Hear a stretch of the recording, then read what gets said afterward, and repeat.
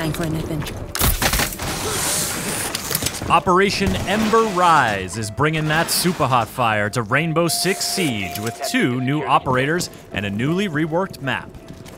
The defender bringing the heat is Goyo, who can use his Vulcan shields to create strategic cover points, deny entry to the attacking team, and serve up the occasional operator flambe.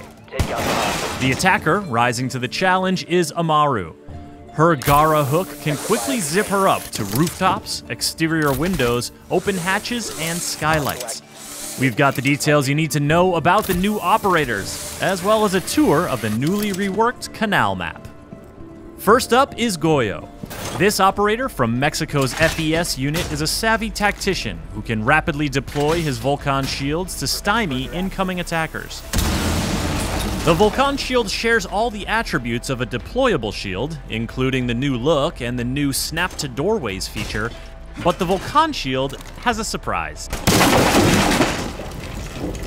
Anytime Goyo, his teammates, or even the attacking team sets off the incendiary core attached to the back of a Vulcan shield, there's a small explosion, followed by a prolonged "oh my god, it's all on fire" effect that you definitely don't want to try running through. The explosion can be triggered by damaging the core directly or destroying the shield entirely, so Goyo doesn't necessarily have to stick around and be the one to set it off. In fact, this medium speed, medium armor operator can be quite deadly while either roaming with his Vector 45 ACP or hunkering down with the TCSG-12 shotgun. If things go bad, his shields are still a threat even after he's been killed, especially when paired with a Kapkan trap. But the threat goes both ways. While Thatcher's EMP grenades and Twitch's drone can't disable the incendiary core, and IQ can't detect it, the Vulcan shield is still a deployable shield at heart, meaning it can be destroyed, and the explosion triggered by a frag grenade. Or Ash's breaching round. You could also use Zophia's impact grenade, or Sledge's hammer. This is fine. On top of that, anyone with a clear line of sight to the incendiary core can set it off, meaning a poorly placed Vulcan shield can work against the defending team. The goal with Goyo is to leverage the power of the Vulcan shield and deny entry to enemies at critical moments, or simply buy your team some time early on. When the attackers are pushing, or when the round is coming to an end, trigger your Vulcan shields to keep them away from the objective or cover your flank. A well-timed Vulcan explosion can be the difference between lighting up the scoreboard or going down in flames. While Goyo seeks to impede the movement of his enemies, the Peruvian attacker Amaru can get around the map like no operator before. This is her Gara hook, and it lets her zip to any repellable ledge or window to quickly position herself where defenders aren't expecting her to be. And once she's inside the building, the Gara hook lets her travel up through open hatches and skylights.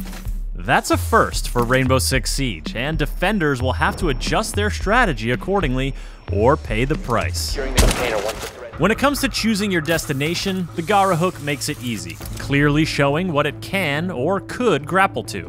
You can't grapple to something that's too far away or too far below your position, but you can use the hook for horizontal traversal, as long as you're entering a window.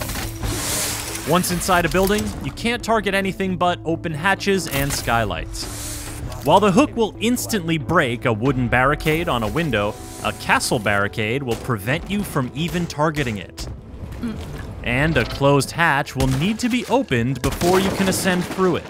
Amaru's Supernova or ITA-12S shotguns will come in handy if defenders leave those hatches unreinforced. This makes Gara hook entry a bit noisy, so team communication and good droning are all the more valuable.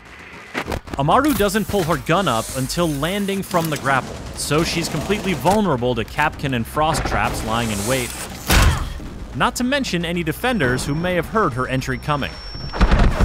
Operators who can give her a quick buff, like Finka, or use their gadgets to distract defenders, like Ying or Dokebi, are strong pairings for Amaru.